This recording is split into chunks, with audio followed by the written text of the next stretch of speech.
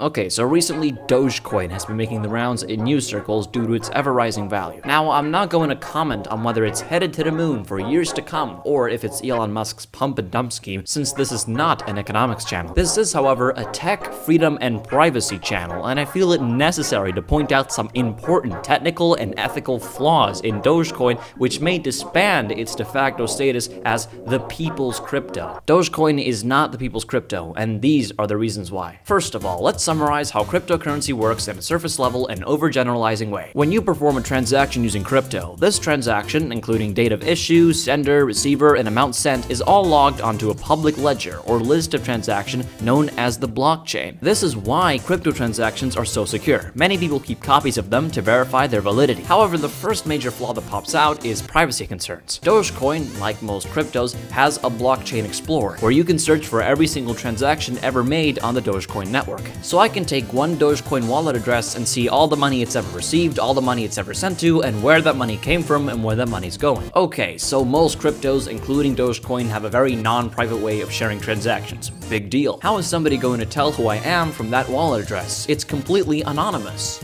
Except you're completely wrong. Cryptocurrencies like Bitcoin and Dogecoin are not anonymous. They're instead referred to as pseudonymous. This is the same as using something like a gamer tag or a username on your favorite chat website.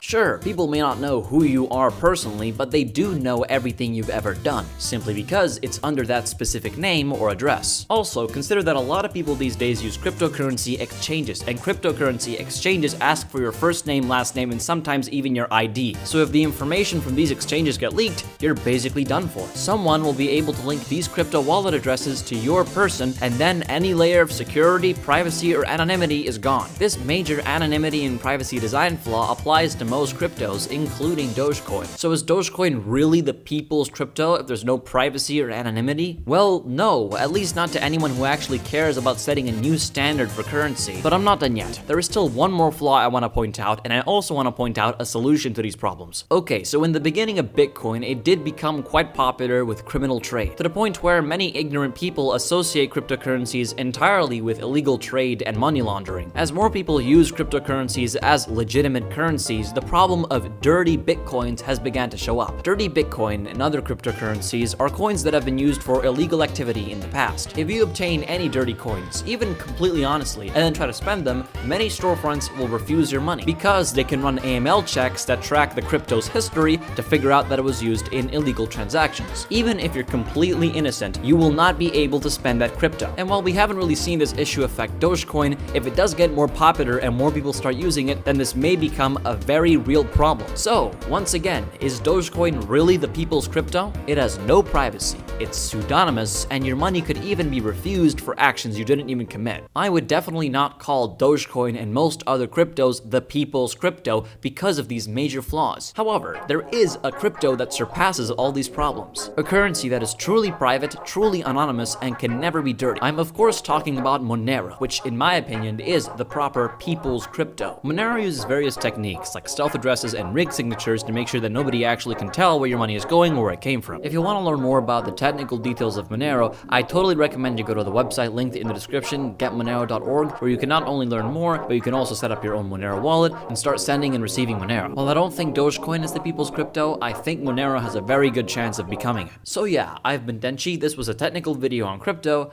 goodbye.